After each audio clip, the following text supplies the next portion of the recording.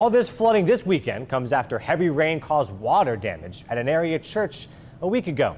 Leaders of this Collinsville community said they were devastated, and they're still rebuilding now after losing pretty much everything inside their church last weekend.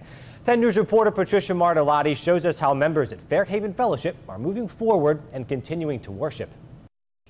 Just a few days ago, this area was underwater, and rather than looking at what they lost, they're focusing on what they have. They're not here for the building.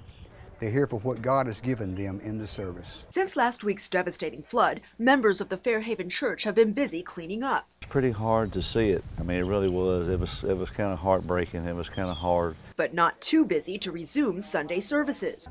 It's a blessing to make, to encourage one another to keep going, to keep your heads lifted up. For some, it may have felt a little stuffy inside, but Pastor Randy Sawyer says this church family was grateful to be able to gather in the same building upstairs. That's the wonderful thing. We didn't lose one another.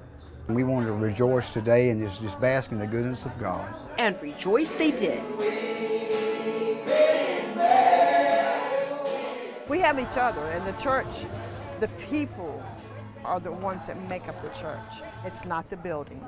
As for the downstairs, Sawyer says it's still very damp from the flood. He expects the cleanup to continue for several more weeks. Water to back up the flood, and until that is corrected, we're sort of at a stalemate with that until we can find out a time frame for that being repaired. While the congregation continues to rebuild, Sawyer says he's confident they will continue to have services one way or another. In Collinsville, Patricia Martellotti, 10 News, working for you.